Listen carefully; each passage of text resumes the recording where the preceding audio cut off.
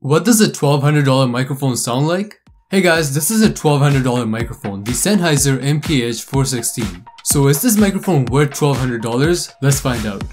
Let's start with the unboxing. Not a lot inside here. It comes in a hard carry case with the microphone itself, a windscreen, and a clip to let you mount the microphone.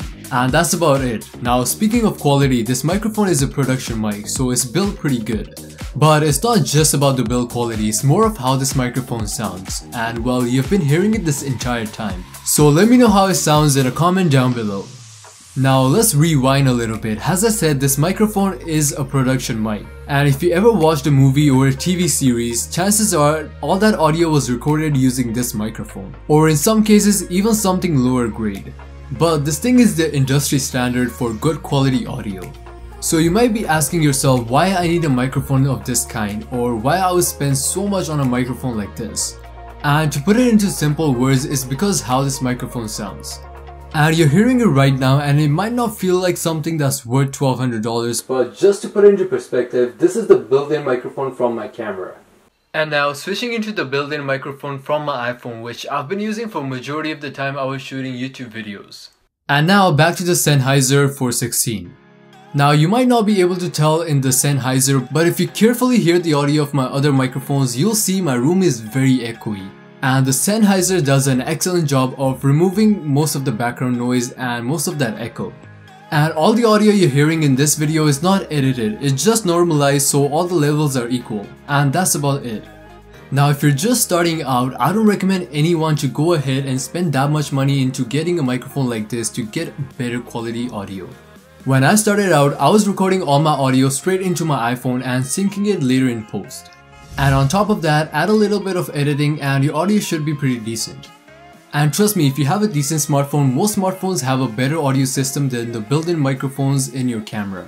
So I would highly recommend you to use your smartphone as audio recorder if you don't have anything else. So you might be wondering why I chose the Sennheiser. The thing is, I wanted to upgrade my gear a little bit more so I can give you guys a better quality video. And my two options were to either upgrade my current camera to something 4K or upgrade my audio system. And honestly, I'm pretty satisfied with my current camera. Most people won't even watch in 4K, and where on the other side, audio is very underrated. You can get through a video that's a little out of focus, doesn't represent the best colors, the sharpness is a little off, but you can watch a video with poor audio, background noise, unclear vocals, or hiss in the background. So this is why I went with the Sennheiser. And don't get me wrong, there are a ton of microphones with good quality audio, but I wanted to invest in something that I can carry on with me and don't feel like upgrading every once in a while. And the Sennheiser is something I can carry on with me as I build and upgrade other gears. Now if you're planning to upgrade your audio, there are a lot of different microphones that sound pretty similar to the Sennheiser and they're half the price. You can go for something like the Audix SCX1, which is a studio condenser microphone. It's great if you're shooting indoors. I was actually considering this microphone and the Aputure Deity, which actually looks similar to the Sennheiser 416. It's the same size and dimensions and it's another great sounding microphone.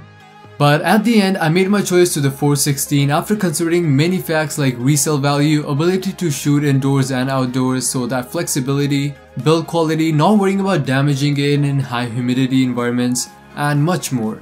But the Aputure and Audix are still great options even today. And they're half the price, so if you're shooting indoors, it's a great option. But not gonna lie, other part of the story was I just wanted a Sennheiser 416. Although my needs for good quality could have been accomplished from something a little less, it was kind of like a brand name I just wanted, like you could drive a Nissan but you want an Infiniti. Anyways, this microphone is a shotgun mic if you already didn't figure it out. And well, if you're planning to get this $1,200 microphone, that's not the only thing you'll be spending. The 416 uses phantom power, which means you'll need some type of audio recorder or something to supply that phantom power. So the overall audio setup is not cheap. And not gonna lie, the 416 is a little overhyped in the audio industry. You can spend a little less and still get decent audio for most part. And especially if you're just shooting indoors, there's so many other options like a lav mic that will cost you less than half the price. So at the end, I don't recommend everyone to get a 416 for good audio, but if you can afford it, it's great to have. It gives you a lot of flexibility in terms of shooting environments, really good audio, great build quality, and good resale value. And all that combined at the end make the Sennheiser 416 worth it.